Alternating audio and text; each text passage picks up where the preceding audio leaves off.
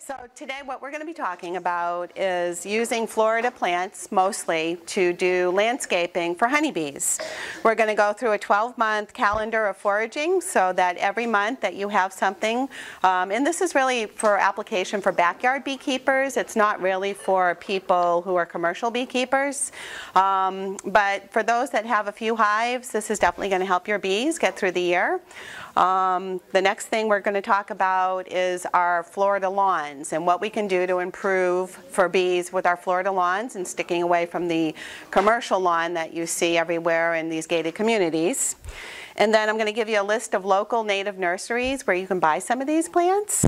And then I'm going to talk about Julia Morton, who was a botanist. I mean, she was just this amazing woman. She actually has an online essay, or I guess it would call a small book. I've got it printed up there about beekeeping. And this is how old ago? 1964. So this was 1964. This woman was just so advanced. And it gives you descriptions of plants, the bees, what they're getting, nectar or pollen, the time of year, and location, Palm Beach or the West Coast, East Coast. And then lastly, I'm going to talk about my top 10 native plant countdown, and I have those in front of you. I'm really hoping that all of you will consider trying to get these in your yard. It's just amazing. The bees love it. So we'll go to, and I guess the biggest question is why we're doing native plants, because obviously there's a lot of plants that work for our honeybees. But for us, we have a native nursery. Richard was one of the founding fathers of the Native Plant Society. And native plants, less water, less work, no pesticides, less care, you know, floods, hurricanes, all this good stuff. It makes it so we have a lot more time to care for our bees. So that's why we're going mostly with native. But I'm going to start with something that nobody wants to see, especially me. I have been against a dead landscape from day one. I deal with a lot of customers who, oh, Melissa, I want my grass this and I want my grass that. Well, you know what? I don't do that. This is a dead landscape. This is a landscape where people mow it every week. They spray it with pesticides. They spray it with fungicides. It has no life in it. It has no wildflowers. Nothing ever gets to flower. It is a dead landscape, and I am an advocate against dead landscapes. Go to the next one. What I like to see is, as you can see in the right, and this is actually from my own backyard, all the pictures are, is what I call a Florida yard. And a Florida yard is basically pretty much whatever grows. Now there's some things that we don't want growing in our Florida yard, that like Budelia and other things, but these particular things like the spermacosi, the false buttonwood to the right, basically, when there's nothing for our bees in the winter months, this will sustain the hive. I mean, the bees forage on this. Tomorrow we're actually having a workshop at our apiary and nursery. I still left a part of this unmowed just so you can see. Butterflies, bees, it is an amazing plant. The one to the upper left is Mimosa strigulosa.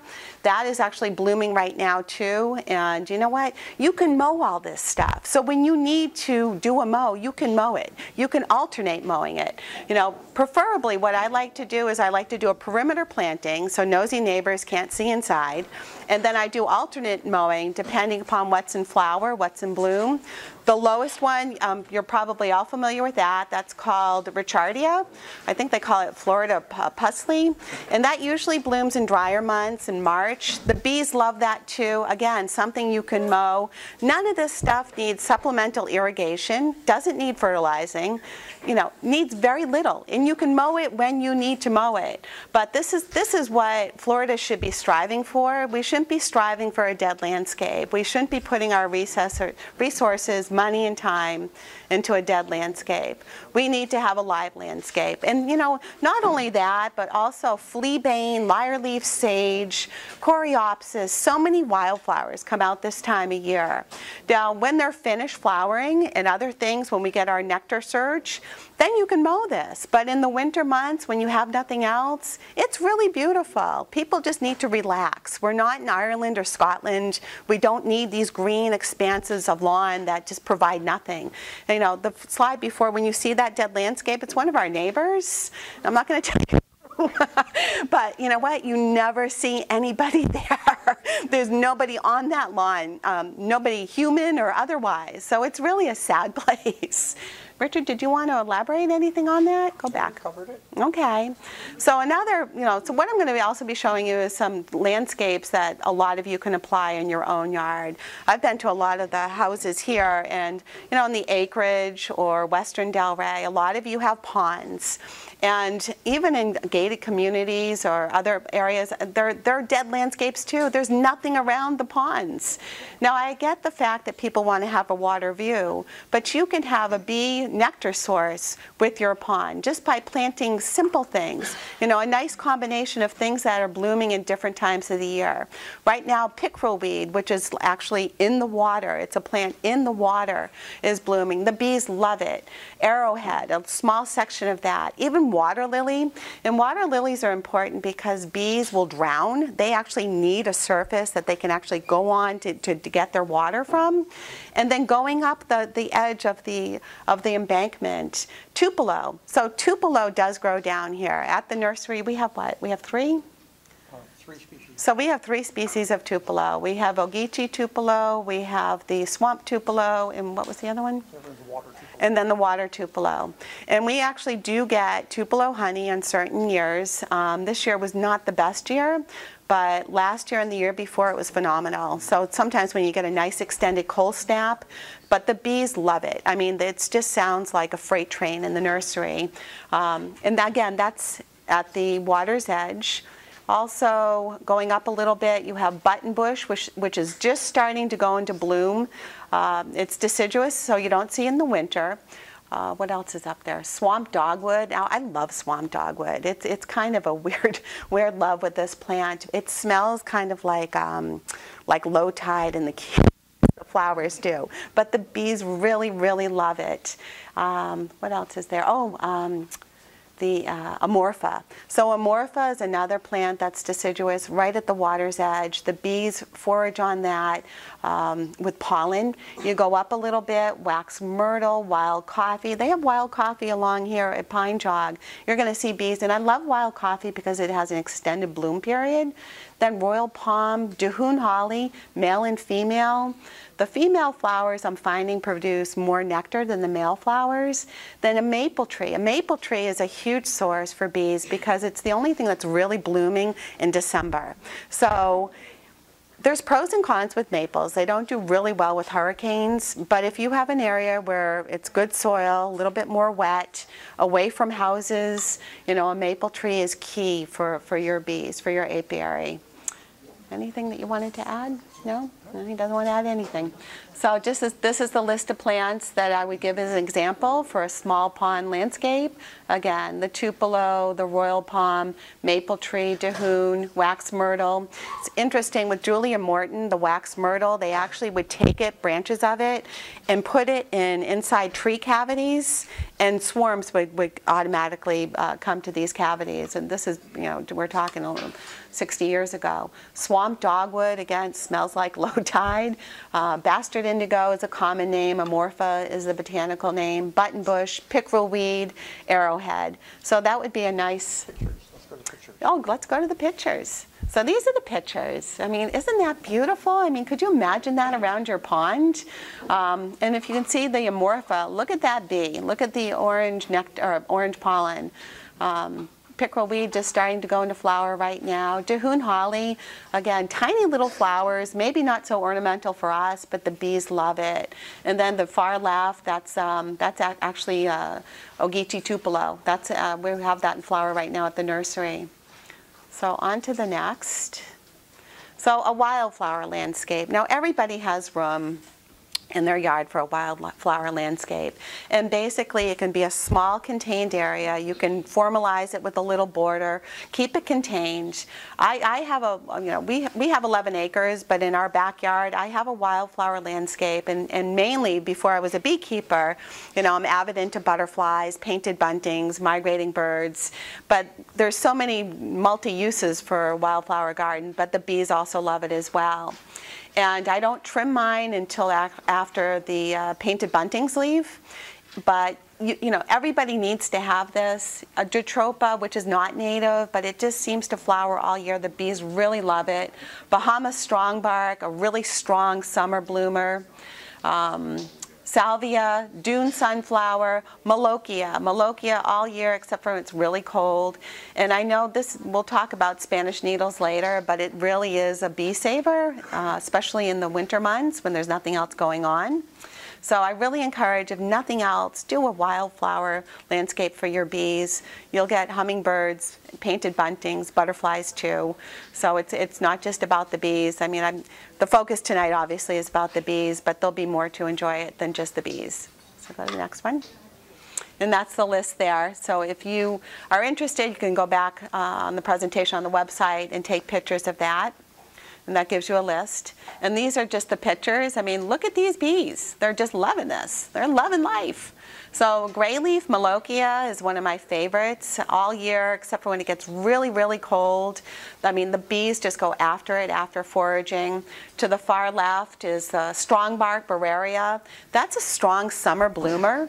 When nothing else, you know, after our nectar flow like right now, the strongbark is huge for the bees. Also hummingbirds, butterflies. It's just a great summer bloomer, provides a lot of nectar for the bees.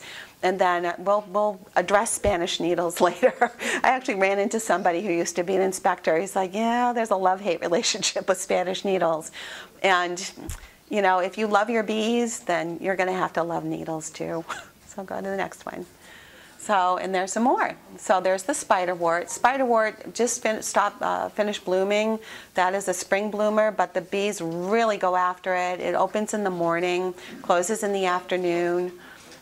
Salvia, actually at today's auction today, we brought some salvia in. The bees seem to go after that. And then dune sunflower, that's another great plant. It's funny, bees will sometimes forage heavily in certain areas than others, depending upon what's in bloom. Some of my coastal clients, their bees are all over their dune sunflower. So go to the next one. So for example, this is just a quick example of a home landscape, and this could pretty much be applied anywhere. And again, you know, the way that I try to operate, because I don't like nosy neighbors and I don't like fences, is I do a perimeter planting. And I don't want a monoculture, I don't want a ficus hedge, which is a dead hedge, and I don't want areca palms that provide nothing for wildlife. I want a rich mixture so that things are happening at all times of the year. And it's not just for the bees, it's for us too. I mean, this is something for us to enjoy as well. And of course I included some fruit trees because, you know what, if you live in Florida, why not? And it definitely benefits the bees as well. So the style that I usually do with landscaping, and I guess nobody introduced us, but I've done landscaping now for 30 years. My husband's a botanist. He works for Audubon. We've done state awards, local awards for some of our landscaping with the Native Plant Society. And he's actually the Audubon manager for Bingham Island right now. So we do actually have some history with plants. So nobody introduced us that way, but I'll just throw that in there. So my style of landscaping is the front's a little bit more formal, perimeter planting, and then my back is my wild paradise. I try to eliminate sod, not Florida lawn so much, but sod. I don't like mowing. Typically, native landscapes don't require as much maintenance as other landscapes, and when you put the right plant in the right place, you find less work involved. But just as an example, gumbo limbo, necklace pod, Jamaica capers in bloom right now, saw palmetto. You know, there's just a rich variety. In fact, our own home landscape, how many different species of native and non-native? 300. So we have less than an acre on just the homestead, and we have over 300 native. And how many non-native? Another 100. Another 100. So just on less than an acre, we have that high diversity. That doesn't include the nursery. It doesn't include the 360,000 acres that we back up to at the refuge. But you know what? Bees don't want to have to work that hard if they can find it at home. So this would be a typical landscape. And again, a couple of canopy trees in there, lower growing, understory. You know, go on to the next. And that's kind of a list of when it blooms. So like the gumbo limbos right now where we're at, they are just, can't wait to flower. They're waiting for these rains to pass. And you know what, the bees in the morning and the evening, I've had bees foraging on the gumbo limbo. It sounds like a freight train right before dark and into dark, and same thing in the morning. Horizontal cocoa plums just in bloom right now. Blackbead, that's a great plant that blooms in February. Capers are blooming right now. Pigeon plum, saw palmetto is blooming right now. Crabwood's another one that's later in the summer. So again, you know, timing what you're putting in your yard too, so that you don't have a nectar dearth. So making sure, and again, this is for smaller beekeepers. This isn't for commercial, but even commercial beekeepers could benefit from putting this in their yard. When I see Sierra, I always bring her up something. We were just up there last week and we brought her a blackbead. She was very excited. So on to the next one. Firebush, like we gave Angie. Simpson stopper is one of my favorites. I just love it. Sable palms, you know, they're on and off all summer. Bees really love that. Wild coffee right now. Some of the non-native. Strawberry tree is a phenomenal tree. It's fast growing. It doesn't last long. It can be a hurricane problem. So again, thinking about that near your house. I don't like hurricane problems, so my planting around my property, you know, close to my house is really solid. Avocado is great for the bees in the winter. Live oak, skyflower, which is Jacquemonte. I brought a sample of that in, and that's a nice winter bloomer. So go ahead. Home landscape, red tip cocoa plum. So there's several different types of cocoa plum. Red tip is more of a hedge. Horizontal is more of a skirting plant under canopy trees, or something a little bit lower. The pavonia. So pavonia is, you know, and some of these things are island. They're close Caribbean plants. Pavonia is from the Bahamas, and you can't find it in the trade. We're actually going to do cuttings, and I'm going to bring that in for the beekeepers. When it's in bloom, when nothing else is in bloom, the nectar is just dripping out of it, and the bees are just gorging themselves. Thatch palm, I love it because it's in a shade area. Starfruit's great in the summer months. White stopper, willow bustick's in bloom right now. Bitterbush. Now bitterbush is kind of funny. It was listed in Julia's, but I'm watching my bitterbush and I'm not seeing a lot of bee activity, but there's so many other things, so maybe that's just so that's a picture of a bitterbush. There's a strawberry tree that's non-native, but the bees really love it. There, okay, so to the far left, that's pavonia, and I'll tell you what, nectar and pollen in months where there's nothing else, bees love it. One is plenty for any home because it can get really big. It can be unruly during a storm. Saw palmetto, obviously really beautiful. Wild coffee, you know, great native. So that's the blackbead. That's the one that we brought up to Sierra. That is just such an important bloomer. It blooms in February, and it's explosive, and it takes up, you know, a big chunk of property in the yard. It's probably, what would you say, 10 feet wide by 8 feet tall, and the bees are just on it. They love it at a critical time when nothing else is blooming. Skyflower, you know, it's a well-behaved vine. I like that. Thatch palm, you can see the berries on that. It's just such a pretty palm too. There's no reason why we can't have a landscape for our bees and enjoy it too. That as humans, that we enjoy that. So coastal landscape, a little different. If you're in Delray, you know, obviously you're not going to want to put Dahoon holly or some of the more wetland plants, but gumbo limbo, buccaneer palm, sea grape is great. Crabwood is fantastic. Paradise trees, highly overlooked. They bloom in a certain year, nothing else is blooming. And again, you know, just doing high diversity, doing a perimeter planting, keeping out the nosy neighbors with the dead landscape that want to call code and zoning on you. So this is how I manage my property and try to get other people to manage it as well. So to the next one. So just adding a few to the coastal home landscape, and of course there's more than you saw in the picture there. But lignum vitae, so that's a picture of the lignum vitae. That is a great bloomer. It blooms February, March. Bees love it. The buccaneer palm to the right, that is a Rolls-Royce palm in the landscape. It's like a miniature royal palm. If a customer in Atlantis, and I'll tell you what, the bees are on there so loud on that one tree with 2 or 3 flower spikes. They love it. Paradise tree is dioecious, male and female. It's one of the first bloomers, and the females provide this beautiful red fruit. So again, if you're coastal, you can do that. So more coastal is the horizontal cocoa plum. Below it, Jamaica caper, which is in bloom right now. One of my favorites, gumbo limbo. I mean, look at the picture of that gumbo limbo. It is just stunning. And then below it's a little bit blurry is the flowers. Again, they're just starting to go in bloom where we are. They could already be in bloom where you are. It depends on where you're located. The next one. Simpson stopper, one of my favorite. Bees just love it, love it. Sable palms. Now I don't see any bees on that because this is an old picture from when I was really doing a butterfly presentation.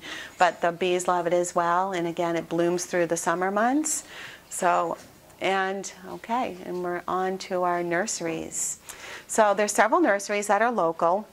Obviously, you can go online. You can go to Homestead if you want to. You know, one of the things about the nurseries is that you've got to ask whether people are spraying in their nursery. And I can't vouch for anybody other than us, but we're a commercial nursery. And the ways to find out if people are spraying pesticides in their nurseries is to see if there's insects on their plants, number one, insect damage on their plants, number two. Obviously, if you're bringing things for your bees and they're sprayed, you don't want to be harming your bees. Again, these are all great people, but I'm not going to vouch for anybody. But you can call some of these. Some of these are open on Saturday. I would always suggest that you call ahead for availability to see if they have what you're looking for, but these are all close by us. Indian Trails, she's actually down the road from us, and Meadow Beauty, they're not too far. Actually, all of these are pretty close. And they might have some rare stuff that you're looking for. Go ahead. And then Julia Morton. So Julia Morton, she is just, again, this amazing woman who is a botanist, way ahead of her time. She has written several books on Florida's poisonous plants, but one of the best is about honeybees of South Florida. And I would really encourage anybody and everybody to go online and look at her list. It would be kind of cool if actually the Palm Beach Beekeepers Association got permission to reprint this and start adding to it so that we could have our own collection of information for our beekeepers. And part of that would be whether it's native or non-native, where it comes from, if it's invasive or not invasive, nectar or pollen, where you're located. But it would be a really great undertaking if Lee wants to. See that? Good thing we can talk about Wednesday at the business. Okay. So, right. He was waving his hand, yes. But it would just be a great thing that, because you know what, some of the people that we've talked to here about plants, they've talked about things that they think that bees are going to be on, and a lot of things bees are not on, or I've never seen bees on. And so, and there's always a priority of what bees prefer and what they don't prefer, lowest to highest, and obviously they'll go after the least what they prefer.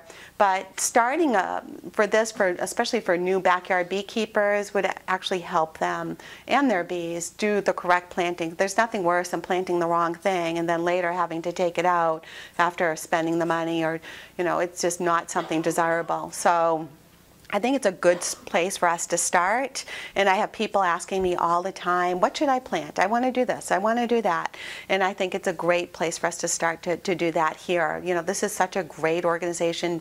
It's big, and you know, Palm Beach County is a big area, so why not? Did you want to add anything about Julia?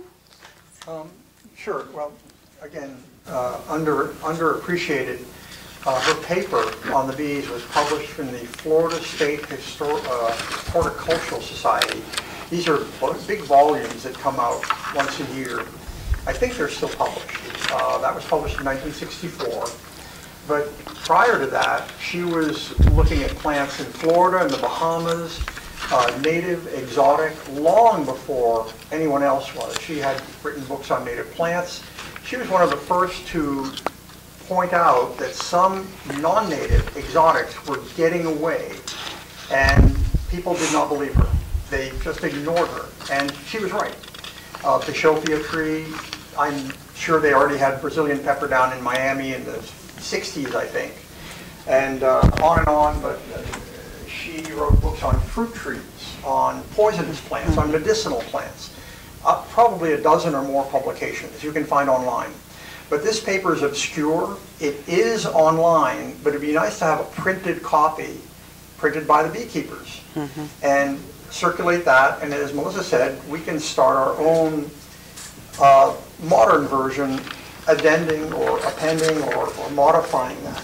But what she has in her paper is basically from the Keys and Miami, stretching up to Palm Beach and over the west coast towards Sanibel. And she noticed differences in the quality, or beekeepers told her differences in the quality of the nectar based on the soil the plant was growing in. I had never heard that in my life. I'm sure some of you do know that. So the observations are better than anything I've ever read. And this, again, is a paper that very few people have seen. So I strongly recommend you try to get permission. I'm sure they'll give you permission to reprint it as a little booklet. Thank you, Richard. Okay, so if somebody could get the lights. So what I'm going to do now is my top 10 countdown for native plants. And again, this is Julia Morton. It's probably about 20 pages, but it also tells you about the quality of honey, whether they're actively foraged, whether there's surplus of honey from these plants. I mean, it's just really valuable. And I wanted to bring this book also because, I mean, there's a lot of native books, but this is Dr. George Rogers. He's at Palm Beach State. And what I love about this book is he talks about Florida lawns. He talks about weeds. Nobody talks about weeds. And weeds are really, really important to know what's beneficial, what's not. And so even going online or looking about his section on Florida lawns and weeds. He calls them weeds. I call them Florida lawns. So my top 10, and then after I'm finished, Steve is going to take over. He's going to do some 101, I think, with the hives. But I want to finish with my top 10. And there's nothing better than just actually seeing the plant. So this is blackbead. This was the picture that we showed you of this massive, 10 feet wide and 8 feet tall. It's a Caliandra, so it's a powder puff family. The flowers are like a beige pink. Some of them are fragrant. It's a light fragrance. The bees just love it. They love it, love it, love it. So after the bees are finished with that, and I think it blooms twice a year, but I notice it most when the bees just need something, and that's in that February month. Yeah, but after it finishes flowering, it then gets these beautiful seed pods, and they bust open, and there's a pink outer hanging with a shiny black seed. It's just really ornamental. Put plants in the right place so that you don't have to do a lot of work. I don't trim mine. I don't like to be doing trimming. I'm busy. I don't have time to be doing busy work, dead lawn, landscape stuff. So put this in the right place, full sun, well drained, drought tolerant. Once it's established, walk away from it. Great plant, birds, butterflies, hummingbirds. Yes? Hurricane tolerance. Fine. It doesn't get that big. It doesn't really have anything, depends on the hurricane, but, Florida natives, like we've gone through all the way from Wilma before Andrew, and this is lower to the ground. It's sprawling. So this is Pithecolobium chiensis is the botanical name. The common name is blackbead. Great. This would be my number one for all of you folks to have in a full sun, well-drained, high dry area. Even a little bit of shade. Great for bees, no fuss. So the second one would be gray leaf, and I love my gray leaf. I'm just absolutely enamored with my gray leaf, and I won't even sell them. So the president of the Beekeepers Association, they're doing their auction, and she asked me if they could buy some, and I said no. So it's hard to propagate, but the bees are on. So, well, I'm trying to get the true answer on this. And so there's 5 different types of this, and some of them are less attractive to bees than others. So the ones that are less attractive to bees, this would be the, so this is tomentosa, this is the Malochia tomentosa. What is the other one, Richard? The one? Right. And those readily seed, but you know what? Nobody seems to be foraging on it. It's just, The ones they like, they don't seed well. So, and I've done it by cuttings, but you know, out of 100 cuttings, maybe 3 plants. So, yeah, not easy. Mounds Botanical on military sells the gray leaf in their nursery. Okay. Again, you got to make sure it's the right one. Sometimes they can look similar, and you know, the best way sometimes to see is how heavily the bees are foraging. If it's the right one, they forage on this all month, all year. I mean, you know what? I was putting this in the truck, and the bees were following it into the truck. They really love it. So, yes. Mine at home is only this big, and the bees are on it. Okay, yeah, so you've got the right one. And this is high, dry, very high dry. So when I have clients that say, I've got a place and nothing will grow, and we put one of these, and oh, life is good. So this is where this needs to go. And it doesn't want to be out-competed. Don't put it with other stuff where it's going to get smothered. Full sun, high dry, difficult locations. This plant loves it. So this plant can get, oh, what do you say, Richard? 8 feet tall? 8 feet, yeah, but 6 feet wide. exactly. And they don't live forever. You know, it's not a you know, a solid thing in the landscape, but it's a fast grower, so that's fine. They don't. Yeah, they don't self-seed. The next one is, yes, yes. Do you recommend pruning that? Because I put it in, it was my fault. So there's a time of year that, It's gotten so big. so there's a time of year that you shouldn't prune it. It can be a little fussy that way. It doesn't like to be pruned in the winter. You know, a lot of things don't want a heavy prune in the winter, so don't do heavy pruning when it's going to get down to 40 degrees. You know, a lot of our native plants will respond, they'll be okay. I do a light pruning if needed in summer months, but it's funny. You know, you can prune it and it's very unhappy. I have 2 of them.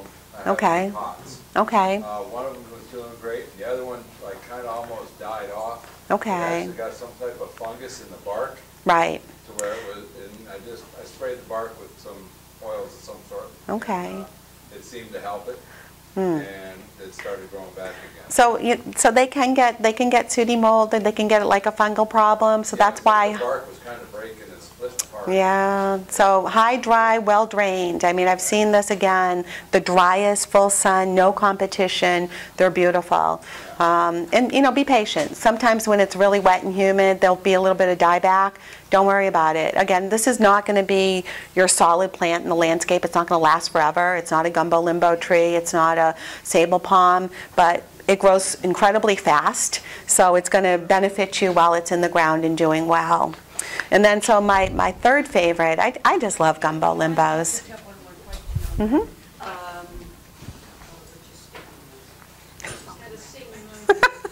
Must have been a good question. So my third favorite is gumbo limbo, and I love gumbo limbos. I love everything about gumbo limbos.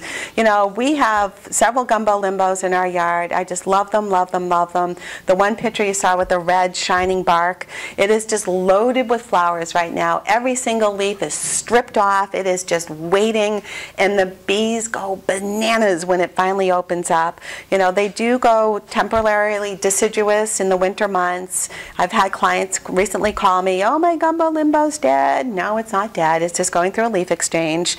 It's an extended leaf exchange, but they're dioecious. They're male and females. The females seem to provide more nectar than the males. The females also provide tiny little berries that migrating birds go crazy over. So even just today, there was a white-eyed vireo trying to get some of the last seeds off of the gumbo limbo. We had rose-breasted grosbeaks, Phoebe flycatchers. It's a solid tree planted in the right place. It's more of a coastal tree, but you can plant it like where we are. It's up higher. You know, they do come down in storms if they're planted in the wrong spot. So if you're living west and it's flooded, then it's not going to have a good root system. Or if you bought a tree that was propagated by a cutting rather than by seed, you might not have a good root system. But it's a tough tree. It's soft. It's easy to manage. You can manage it yourself. I can't say enough good things about gumbo limbos. Gives you the shade in the summer when you need it. Drops the leaves when it's cooler in the winter.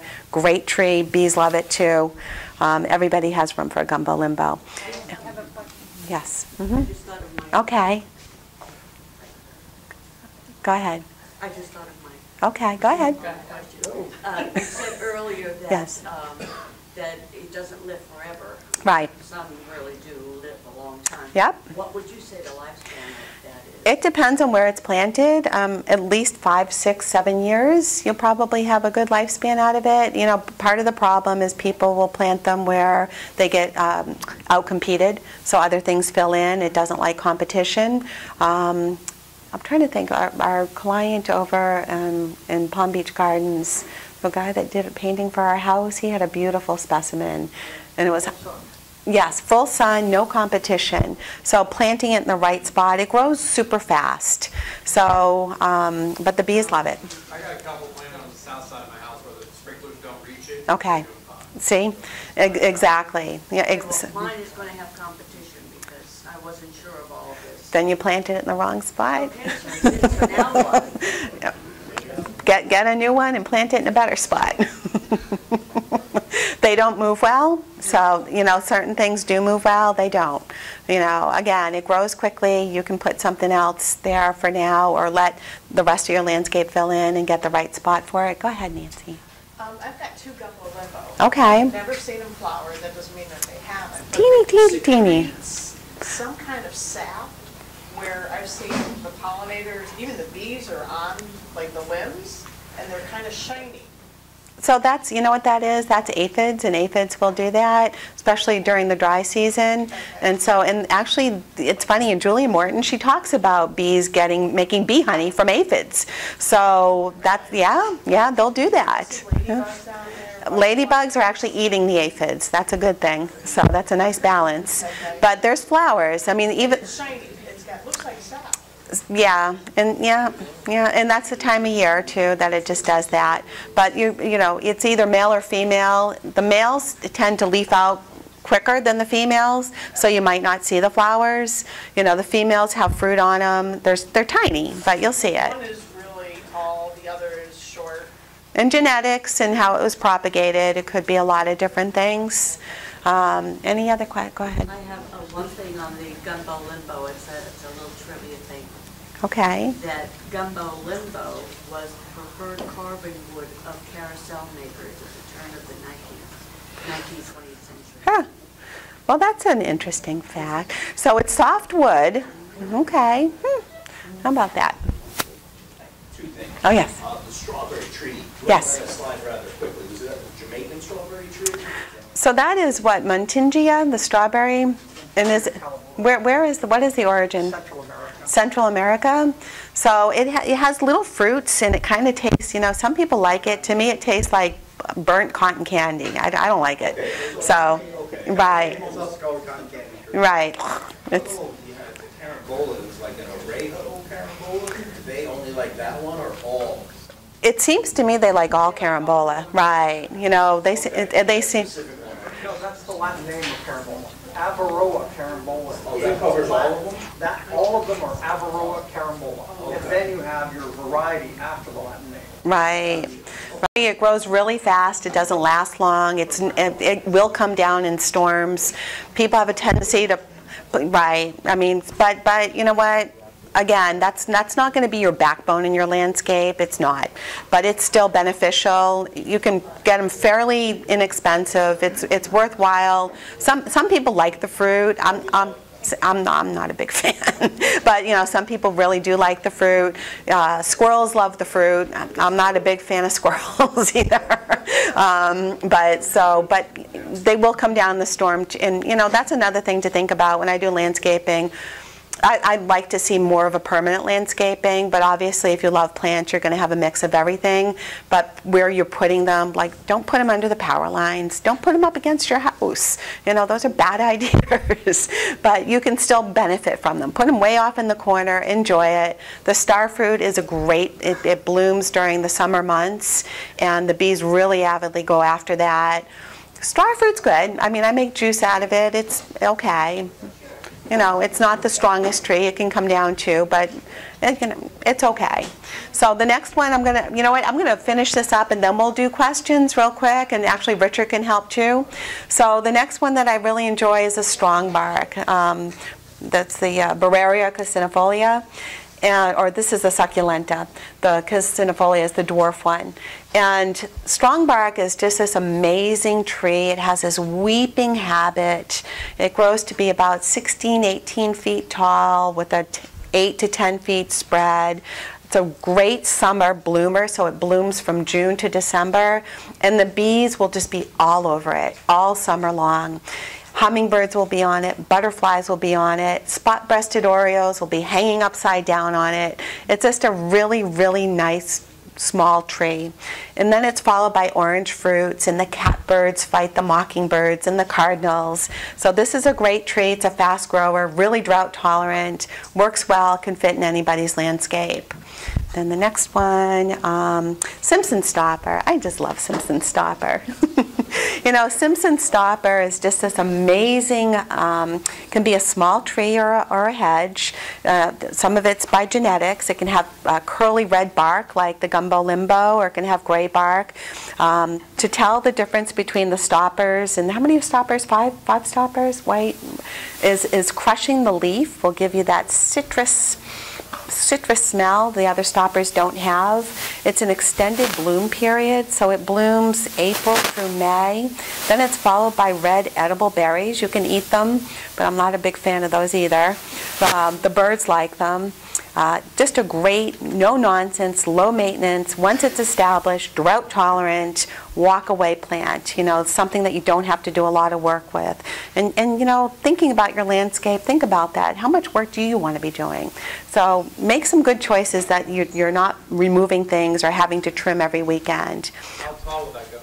So it can go up to 18 feet, Richard? 25, 30. Okay. Okay, so in really wet conditions, it can get up 20, 25 feet. Drier conditions, probably a little bit less. We have both. We have like a hedge, and we have single leader trees, and we didn't plant them that way, just genetically that's how they worked out. Tomorrow we are having a workshop at the nursery in the apiary, and also doing an interpretive walk with plants. Again, Richard is a botanist, so if you have questions about plants or anything like that, he's the man to go to. And also just to see what some of these things look like when they're fully matured. You know, it helps you do your own landscape planning. Wild coffee. I love wild coffee because this is a great plant for understory. Deep shade. It's in bloom right now, kind of has a little bit of a citrus gardenia smell. Bees love it. Extended bloom period. This gets to be about, I'd say, what, 7, 8 feet tall? Wide, 4 or 5 feet tall wide. But again, deep shade. So when you have places like, what can I plant there? It's all shade. Nothing will grow. Wild coffee will grow. Shiny leaf. So it blooms in the spring, and then it's followed by these red berries. Birds love it. We don't eat it. Lignum vitae. So lignum vitae is the common name tree of life. Blue, beautiful flowers in late winter, so February, March. Bees go crazy over it. Then it has a flower, what would you call that? A capsule that busts open, orange seeds. Birds love it. Jacquemontia, well-behaved vine. So those vines are not well-behaved. I grade them from 1 to 10. 10 being don't go anywhere near it. It will consume your landscape and your house. Very well-behaved and manageable. Jacquemontia. Now the flowers are closing up at night here, but gorgeous blue, purple flowers. It can cover a nice sized trellis, maybe an 8 by 6 trellis. Blooms all winter, and that's why it's important for the bees. But it's also really pretty. I mean, again, we're not just planting for bees. We're going to enjoy this too. I'll wait till my last one, but sable palm, I love sable palms. You know, during, what was it, the Hurricane Matthew? Was it, or Michael? Hurricane Michael last year on Mexican Beach, the only thing that was left standing were sable palms. So we actually have a 2-story house, and when we first bought the house, the only thing that was on there was a couple of live oaks. Ficus hedge, areca palm. Ficus and areca were out the door before we even moved any boxes in, and we planted sable palms around the perimeter to give us shade and protection from storms. Love the boots. This is a cabbage palm. You know, people don't give enough credit for the cabbage palm. Cabbage palm's a great, no-nonsense palm, has boots. It's a whole ecosystem for bromeliads and orchids and vines. And the bees do love it. They do. They do. It is our state tree, absolutely. So you know what? Don't sell yourself short. If you have this growing your property, don't get rid of it. If you don't have them, get some. Be patient. It's a great flower spike. And then the last thing is, and I thought back and forth a million times whether I wanted to mention this one at all, and it's already got me. Is Spanish needles. It's a love-hate relationship. I love it and I hate it. The bees, but if you love your bees, you're going to love it too. Now what you hate about it is when it goes to seed and you're wearing this, you're going to be covered with this. And they're spiky and they're miserable, and I actually had one of these things stuck in my bra, and I was at an event last month and I couldn't move and I was just crawling out of my mind, and I was just like, this is torture. And of course I found a little Biden's needle. But a plant for your bees, especially when nothing else is growing during the winter months. They are going to go after it for nectar, they're going to go after it for pollen. It's also the larva host for the dainty sulfur. It's also edible. It's also great chicken food. Actually, painted buntings go after it. So other than this, which can be awful to deal with, it's a really good plant. And again, if you love your bees, you got to have some Spanish needles. It's, if you get fed up with them, pull them out, give them to your chickens, throw them away. But I recommend everybody who's a beekeeper have some of this on their property and try to just manage it. You can weed whack it, mow it, whatever. I think that's it. Richard, did you want to add something? So Richard's actually here. I don't know if anybody brought anything in for identification. There was one lady. Oh, there's a gentleman here. I have this little plant that grows wild all over my yard. It looks like the spermaceti. The honeybees love it. Yeah. All the natural native bees love it. Yeah. So that was right. And you know what? They love it. They do love it. They really do, and it's a great thing to have. And again, the time of year when nothing else is growing. And you know what? You can mow it when the nectar starts to flow, but in that time, it's a great plant to have, and it's easy to manage. You don't have to water it or fertilize it or anything like that. Any other questions for any of the plants that we have here, or plant identification, or anything else? No? Oh, okay. I'm sorry. I can't remember the name of it, but the number 10 vine. So The number 1 vine? yes, the Jacamontia. So it wants full sun to light shade. I mean, I've had some customers put it in areas, and it will reach for, you want to be able to enjoy it too, so it will reach for the light. So What about, will it do it a planter? So you could do it in a planter for a while. It would be best in the ground. I mean, there's some things you can keep in a planter, but there's other things that really want to get their feet in the ground. But you can do, a small trellis or a lattice. So do two 4x4s, a 6-foot of lattice, and put it in a fairly sun. It does want a little bit more water than not, so not extremely drought tolerant, but it lasts a long time. My bees love it, love it, love it. And then, in the summer months, it's not flowering, so it's definitely just a solid winter bloomer from December to May. And then it's just green leaves. But it's so well behaved. It's a good vine. I've had clients tell me, oh, I want to do this, I want to do that. And I'm like, you're crazy. So, nobody, well, this one, yes. Think about Mexican clover. So the Mexican clover. So the retardia, right. So that's retardia. I think it's great. I think it makes an excellent Florida lawn. I don't think it hurts anything. Is it considered invasive? It's central, it's, right. It's not really, doesn't seem to displace anything. It's in weedy areas, so who cares? Right. Right. So I mean, if you're not going to have your dead landscape with the perfect lawn, and you're going to be smart about having a lawn, then it works out perfectly. And people need to just get away from that royalty Irish, Scottish, beautiful, perfect green lawn. It doesn't work here in Florida. And you're poisoning our waters, poisoning our bees. Stop it.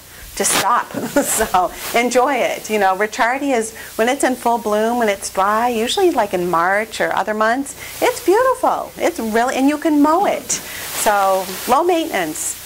Any other questions? Go ahead.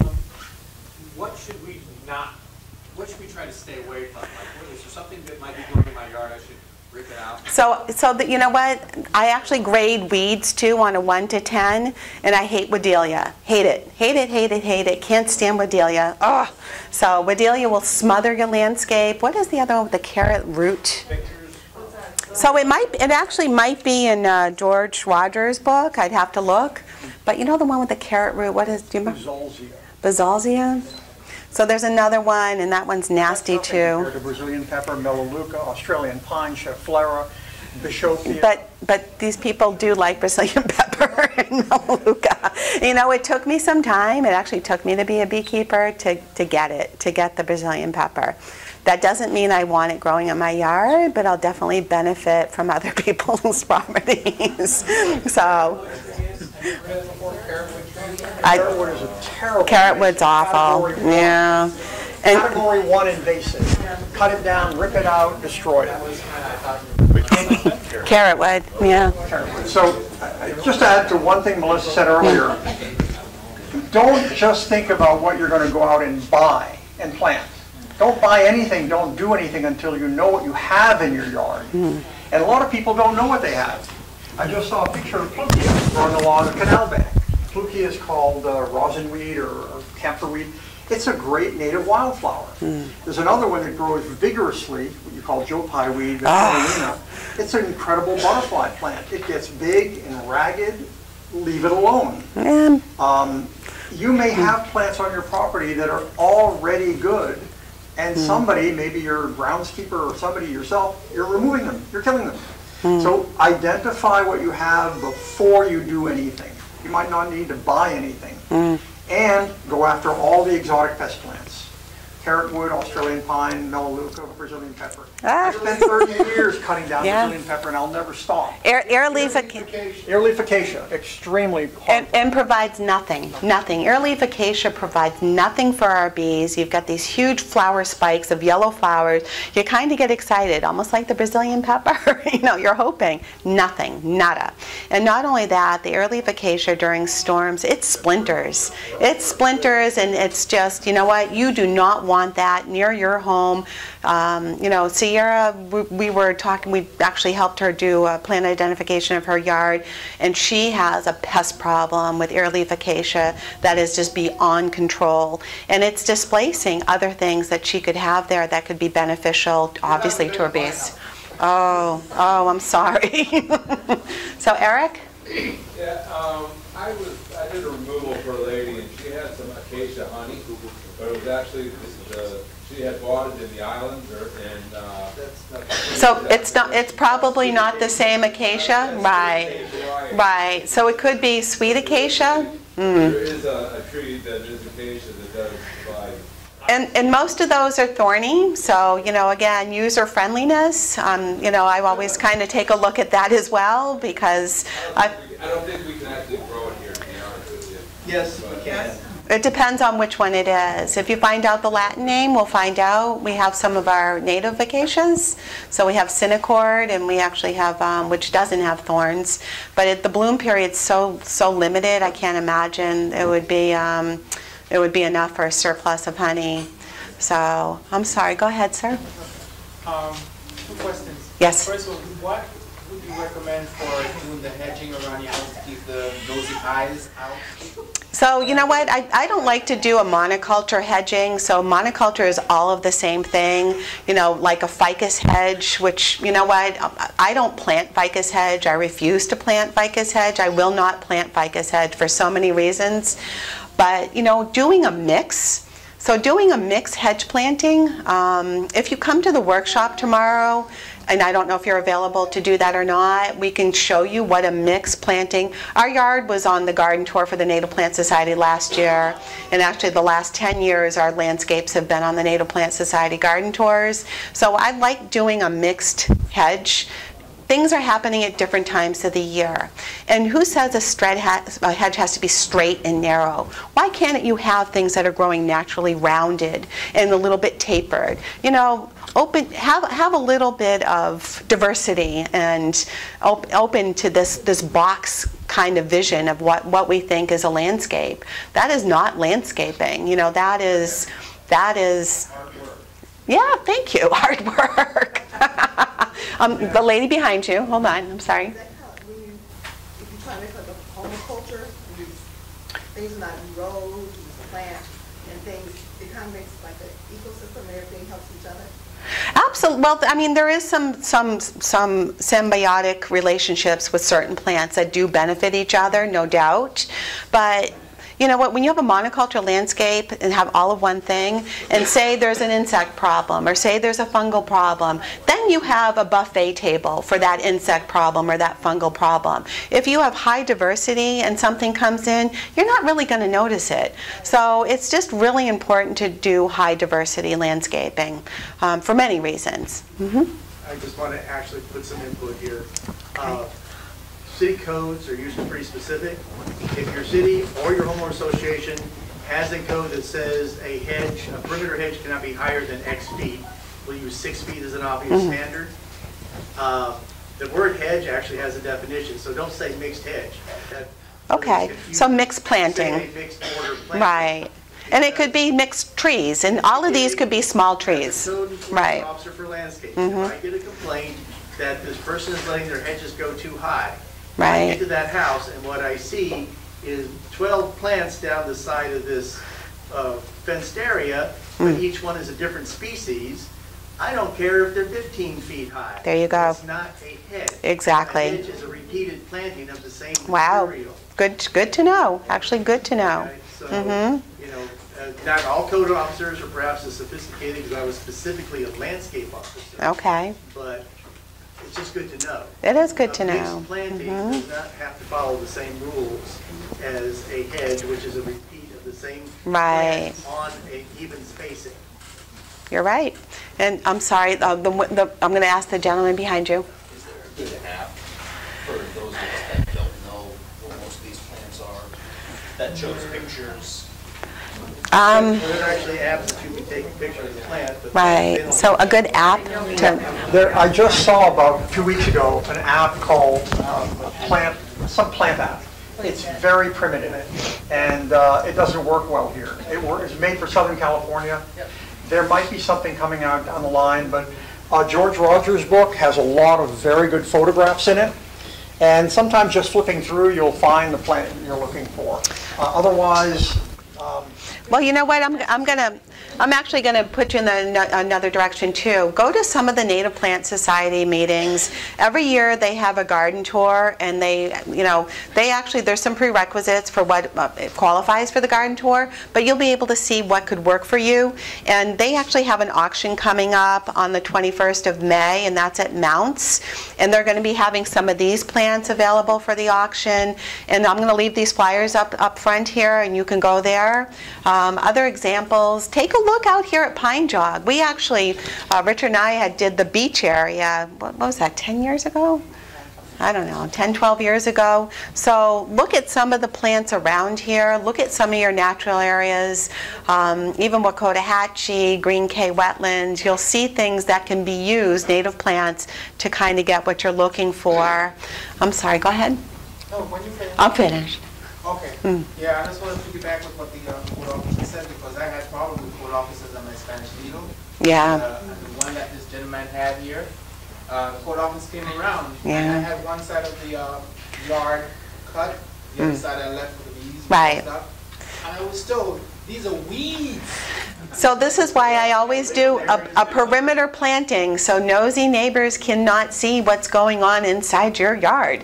And then, you know what, and I always do the mowing on the outside of our yard, and where we live, nobody's going to complain, but it's just practice from where I've lived before, and also practicing what I preach to my customers. So you can maintain the outside so it looks formal, clean, and neat. The inside's yours, and nobody should be poking their nose in there. So that's why I would do a definition. And if you have bees, you kind of want that anyways. You don't want, somebody... The reason for that is that the state of Florida defines Spanish needle as a weed.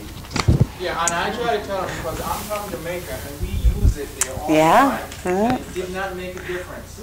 So that's why I say keep it in a... defines it here as right. So that's why I say put it in defined wildflower garden. So even just taking old logs or anything, a rectangular, square, whatever, and put your Spanish needles in there, and this is my wildflower garden, you know, so you can do that. You can get away with that. But again, keeping nosy people out, people who have these dead lawns, I have a word for them. Richard asked me not to use it here. It starts with G-R-A-S-S, and then we'll go further than that. But these people, they, you know what, they think that they're living in Europe, they think they're royalty, and it's sad. They spend so much time wasting money, time, water, pesticides on something that just doesn't belong here. It just doesn't. And so I get frustrated with customers like that. I've actually had customers where I'm just like, I can't help you. I don't want to help you. So, go ahead. Just a note on that, they used to sell them at Home Depot, the Spanish needles. So Really? So you bought them at Home That's Depot. funny. Oh, that's very funny. I have a question. Yes. You mentioned the lily pads. Is there any type to stay away from? Or? Well, there is. Actually, lily pads, he's asking if there's any type to stay away from. That might be like spatterdock can get really aggressive. I don't know how big your pond is. Is that the yellow? Yes, yeah, that can get pretty aggressive. The white one? Yeah, I mean, it's good. Oh, that's not good. No, if you want a mosquito farm, leave that. So, yeah, you'll enjoy your bee and mosquito farm. So, go ahead. I'm sorry, in the back. Hello. Hi there. I do have 5 ear trees. They're so big. What are they? The bees love it, but I don't know if they're good for them or not. What is it called? Ear trees. Ear trees? Yes, they're really good. Oh, that's the cat. It's the ear leaf. Ear trees. They have look like an ear. Oh, air. So that's the earleaf acacia? Yeah. So I've never seen a single bee in any earleaf acacia I've come across, but I do have like 5 of them. When I go on that tree, it's like a helicopter on top. It's a lot of bees on top. Go crazy on that thing. I don't know what to say. Good for them or not. I don't know. I don't know what to say. I've never seen a bee in them. It's not a good tree. Well, it might be a different tree altogether. It could be something else. I don't know. Take a picture and tomorrow go on the tour and show it to me. There you go. There you go. Seriously, there you go. So 9:30. So basically 9:30, and I think that Kevin's going to get into the apiary just to do for some of our new beekeepers. So we have 8 hives. He's going to go in real quick, and then we're going to just try to beat the afternoon rains and just do an interpretive tour of the yard. You can see some of the wetland plants and other things we've been talking about in bloom. See how big they get. So that's going to be probably around, I guess, 10:30, about an hour in the hive. I don't know where Kevin went. So an hour in the, oh, there he is. You, yeah. He has. It was you. Go ahead. I Sorry. saw you had buccaneer plums on there. Yes. They're native. In Miami, I was able to grow 4 from seed, but Wow. I haven't had any luck finding any more of them up here. Do you know where I could get them? I do, and they're very expensive. So that's going to give you the heads up, is that I'm trying to think. Jeff Nurge probably has them. We have them. They're super expensive. I'm trying to think who else. But yeah, you could, but go on. There's a website called Plant Ant. You can go on there. It won't give you the prices, but it will give you availability. There's a Plant Ant. A-N-T, Plant Ant. There's actually a nursery in Homestead, which is a really long drive. That's Plant Creations is actually open to retail, and I think they have buccaneers, but always call ahead of time. So that would be Plant Creations in Homestead for some rare stuff, but try your local people first, then see if they can get it for you. Jeff Nurge might be able to get it for you at, what's his nursery again? I don't even remember. Oh, Native Choice, right. Okay, in the back, I'm sorry. Yes. So it's funny, if you read Julia Morton, basically they can't get in there, but sometimes they actually rob the flowers, so they actually drill a hole in there. Sometimes they get into the side lip, so they're not getting as much nectar as they can, but they do like the firebush. And yes. So I like perennial peanut, and actually I was asking Eric if he's ever seen any honeybees in the perennial peanut. Have you? I don't You have any to really look at. Okay. But I know between I-95 and Australia on Okeechobee, there's lots of it growing. Right. Little yellow flowers. Yeah. Oh, are you all right? Wow.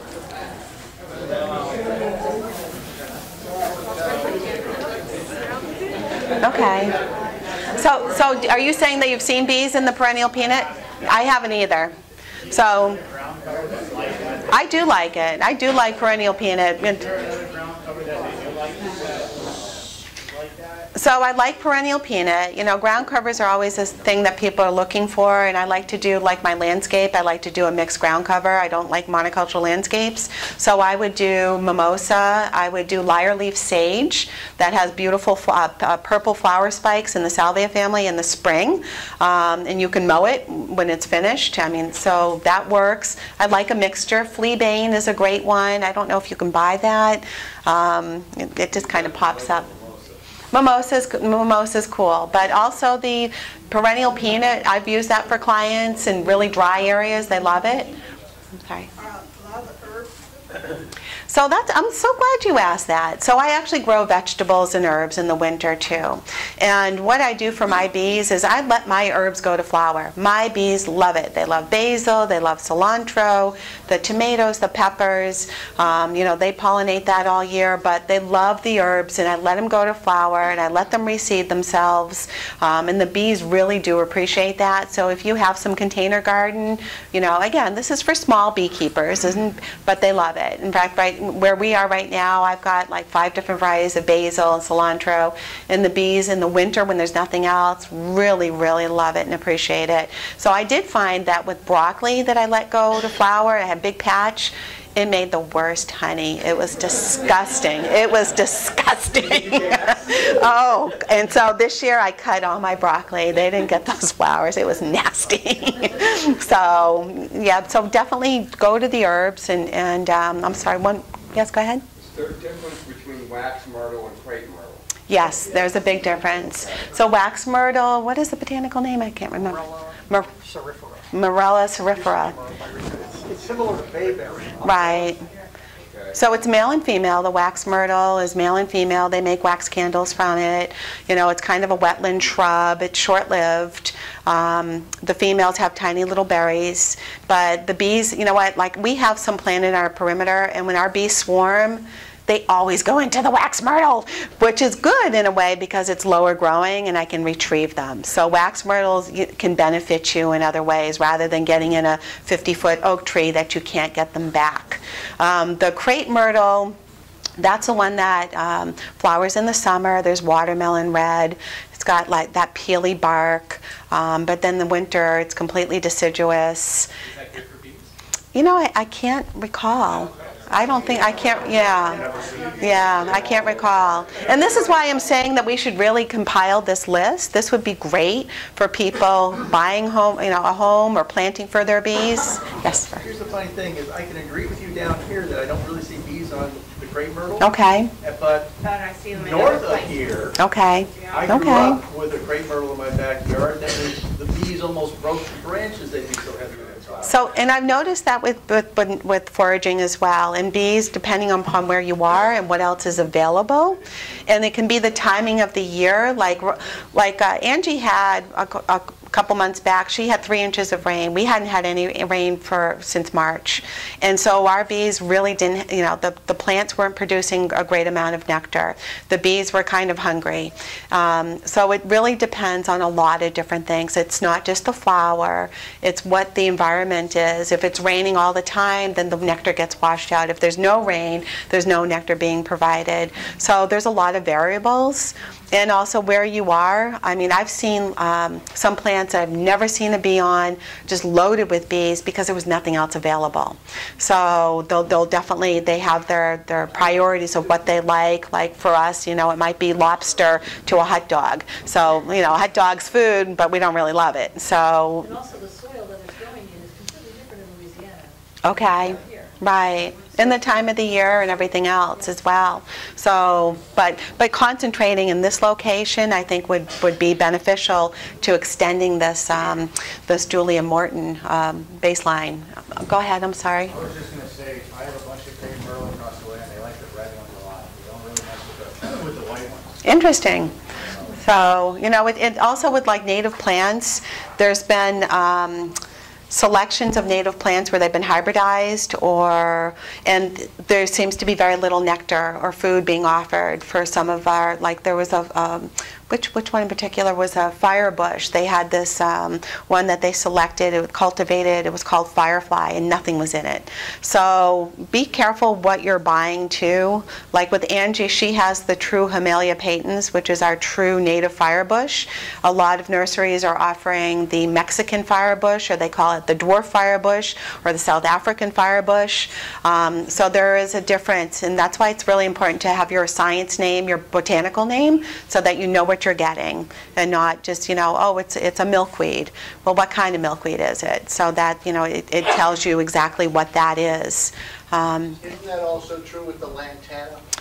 Yeah, absolutely. I mean, we do have 2 native lantanas. One that has just been so corrupted that you're not going to get the true one. The other one in Vulcrata, and then there's a lot of non-native lantanas as well. And some, though, especially for a lot of these people that have livestock, it's poisonous. So knowing what you're getting is really important. Do some homework.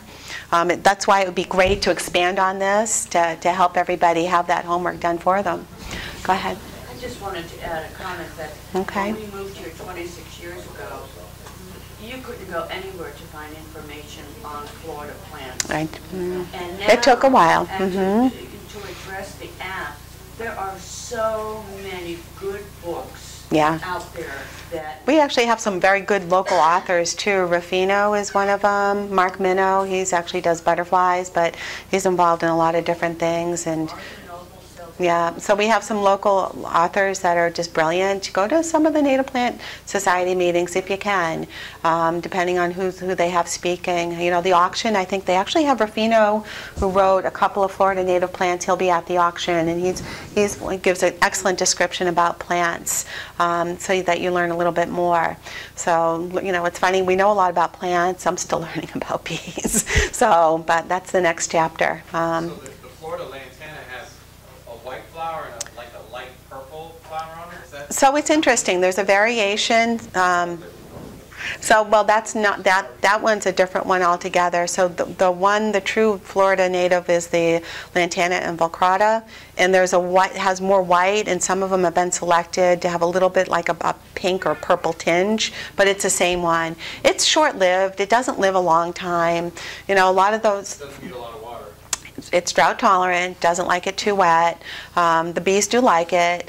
Again, high variety. Put that in your wildflower garden. That's what I would recommend. You know, don't put that in your perimeter garden. Put it in your wildflower garden. What about blue porterweed?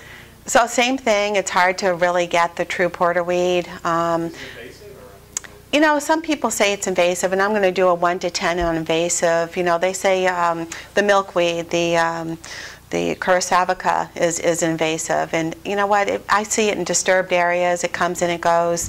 And to me, something invasive is taking over a natural area. You know, becoming a huge problem in that aspect. So the porterweed, it pops up, it disappears. I've never seen it displace anything or take over. You know, I'm trying to think. So I have seen some. Yeah, exactly. I mean, that's small. That's small enough. Carrotwood, nasty. The airleaf acacia, nasty. You know, things like that. Even the ardesia, the climbing fern, nasty. You don't want stuff like that. I think we saw some of that at Sarah's too. The climbing fern, or was that at Jane's? I'm trying to remember who's. Oh, was it Angie's? It was Angie's. We saw that ad. I was like, I saw it, and I was like, the hairs on my arm went up, and I'm like, get on this, you know. So right. It has these fine, like little minute It's really, hairs, really difficult. very fine, so I'll have to keep watching to keep. And get on it, because in one summer it can just cover the canopy and smother everything out. It's nasty. I took them out the week after. Oh, you're so good. I wish all my clients listened to me like you. Okay, I'm sorry. I'm always looking when I'm in Home Depot to see what I see the bees on. Okay. I always see them on Mexican heather. Yeah. A lot of bees. So I would be careful buying my plants from Home Depot. Especially for, you know, there's a lot. See, I'm not a purist. I like a lot of non-natives as well. In my yard, I don't have Mexican heather. It's short-lived. It's okay. It's not a bad plant. It's not a bad plant. And if your bees are happy, then put it in your wildflower garden. It's short-lived. It's not going to live forever. It's okay. Home Depot is not a place I'd be buying my plants, though. And I don't want to be sued, but they use a lot of chemicals, so and other things as well, a lot of systemics, and you know. So again, when you're buying your plants, look for some damage. You want to see plants that have little brown spots or leaves eaten. You know, if it's looking too perfect, there's a problem. So that's how I judge. Yes, sir. I just had one question, well, not one okay. question, but if you are going to come to this one-on-one workshop tomorrow, make sure you bring your bee suits, okay? Come with your protective clothing. Exactly. You know what? We actually have a nice setup. It's under our breezeway in the barn, so it's cool. You can get undressed and dressed in that. And then the apiary that we have is fenced in to keep out the bufo frogs. So, but definitely bring your. I'm sorry? Does that work? It has so far. So far, it's worked. Yeah, right. But make sure if you're coming tomorrow, make sure that you do bring your bee suits and not shorts or sandals. Dress up. You know, you don't want to get stung. If you do, you do. But it's nice when you can avoid that. Yes. Unless you like it. I'm sorry? So I haven't really seen a lot of bees in the trumpet plants, like Bernfelsia. I'm sorry? What type of bigger flowers do they like? Beer. Like big flowers, like, you know, like. I mean, right, actually, he's right. They love sunflowers. So you're looking to make yourself happy too, is that? So my suggestion, you know what, I actually have a lot of clients like, I want color, and I'm just like, you know what, get a tree, get orchids.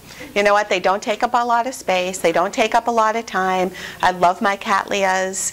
They try to trick the bees all the time. Oh well, sorry bee, but they're in my face, and those have gorgeous, beautiful flowers. And again, you're not using valuable landscape or retail space, landscape space for something, like a Hong Kong orchid tree or something like that. That's just, you can do so much better. You saw, yeah. I mean, the bees know what they want. It's not always what we want. I'm sorry. I haven't. You know what? I don't do hibiscus, and so I can't say. Okay. They don't go near. What's that big hibiscus like cluster flower? They love those. Pavonia? Is it the Panama rose? No, it has like hibiscus type leaves, sort of. Oh, I know what he's talking about. You know the thing that bloomed at the end of the year last year with the pink flowers, and it has the nasty seeds on it near the beehive. Caesar weed. Caesar weed. I think he means Dambaya. Okay, I don't know. Okay. They love the Dambaya. Okay, so they like Caesar weed too. So, and that's kind of like an annual. It pops up, it disappears. It is. Yeah, and a lot of people don't like it because of the sticky seeds on it and everything like that. But the bees seem to really forage on that. So it's more wet. Yeah. So okay, one more question. I'm sorry. Right here. Yes. Does it flower? Oh my God! This is my top 10. What does it do? So this is a sable palm. So this is our Florida state tree. So it has long flower spikes on it in the summer months. It's great for bees, butterflies, of migratory birds when it produces fruit. It has boots. It's a whole ecosystem. It protects your home from hurricanes. It's a great tree. No thorns. It's in a hammock, so you would find that in a hammock with other trees. Come to the workshop tomorrow and you can see these things. You can see them mature, and it will help you get a better understanding of how to use them. You know, sometimes knowing a plant, you see it either in the wild or used well in the landscape, and then it's kind of like, aha, now I get it.